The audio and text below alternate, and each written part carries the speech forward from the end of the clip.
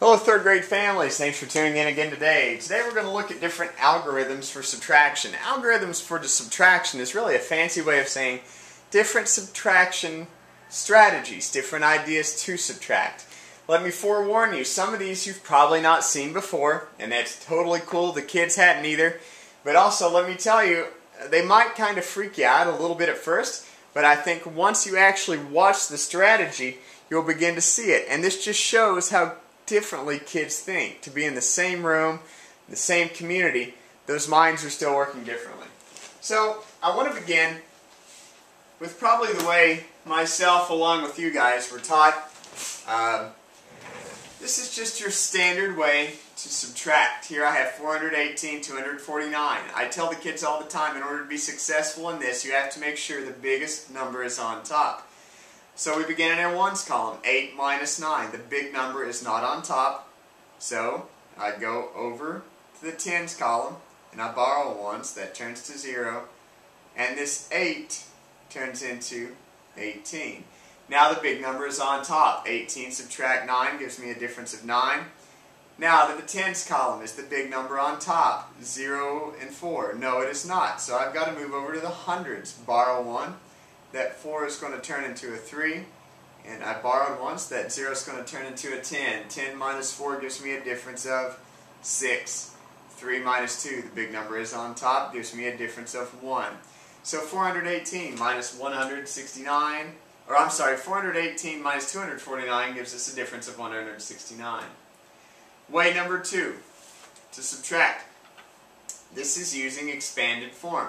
As you can see, I still have 418, I have 4 hundreds, 110, 8 ones, along with 249. I have 2 hundreds, 4 tens, and 9 ones. Okay, now this is really good for the kids that like to do things visually, to understand why. Instead of just taking a number and moving it, what happens?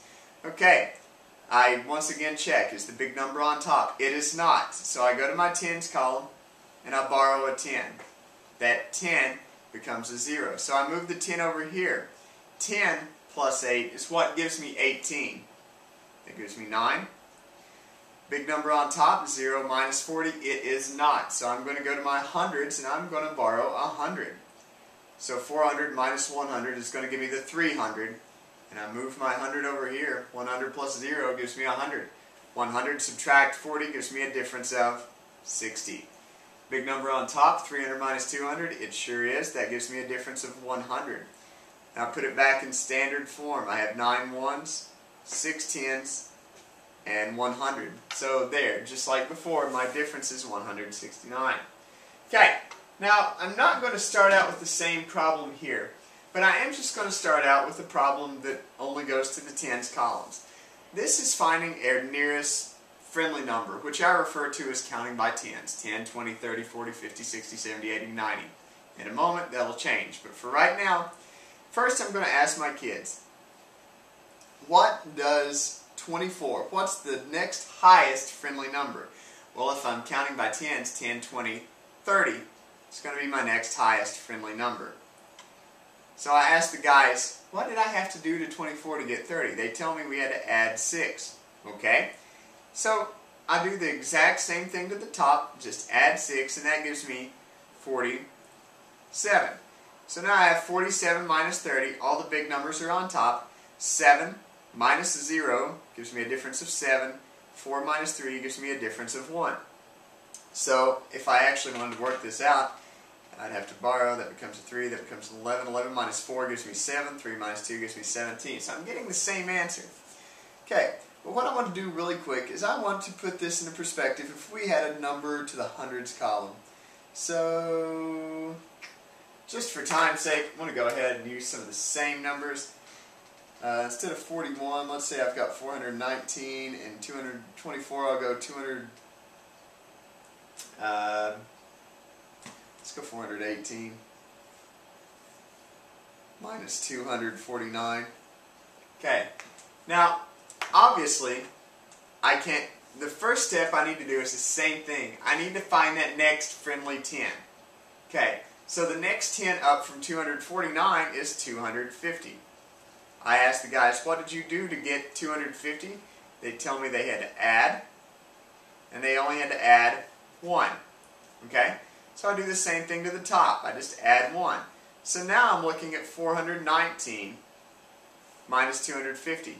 I still don't have all the big numbers on top. So we found their friendly numbers for the tens. Let's find their friendly numbers for the hundreds. I tell the guys to look at their bottom number. What's the hundreds friendly number that comes next? They know the next 100 after 200 is 300. I ask them, how did they get from 250 to 300? They tell me, I added 50. So I do the exact same rule to the top. 250 plus 50 is 300. 419 plus 50 gives me a total of 469. Now I'm in a great position to where all of my big numbers are on top. 469 minus 300. 9 minus 0 is 9. 6 minus 0 is 6. 4 minus 3 is 1. I'm getting the same answer for this algorithm as I did for the expanded form algorithm as I did for the algorithm that you and I learned when we were kids.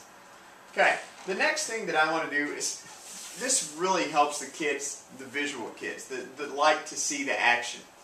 Okay, now I've already gone ahead and done some work here, and if you'll bear with me, I'll explain it as we go. Now, our problem so far has been 418 subtract 249. All I've done is created a number line, 418 at the highest point, 249 at the lowest. They need to find their friendly 10. Okay? So their next lowest 10 is 410. And then I ask them, how many did you take away to get there? They tell me, well, we subtracted 8. Okay?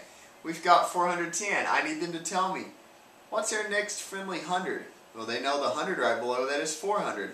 410 minus 10 gives me 400. As you can see, all I'm doing up here on the humps, I'm writing how much I took away. Now, what's the next 100 I'm going to encounter? Well, I'm going to go from 400 to 300, and they tell me that 400 subtract 300, they subtracted, or they got 100. Now, we're approaching our number, so we're going to go back to our tens. 300 minus 10 gives us 290. 290 minus 10 gives us 280. 280 minus 10 gives us 270. 270 minus 10 gives us 260. 260 minus 10 gives us 250. We're almost there. 250, we need to take away one more to get to 249. Now, add all of your numbers up on top. 1 plus 10 is 11, plus 10 is 21, plus 10 is 31, plus 10 is 41, plus 10 is 51. 51 plus 100 is 151. Plus 10 is 161. Plus 8 is 169. Yes, have some of these strategies taken a little longer? Of course. Have they shown it a little bit more? As well. What's important is the kids know that they have options, and in my room they are more than welcome to use any of them.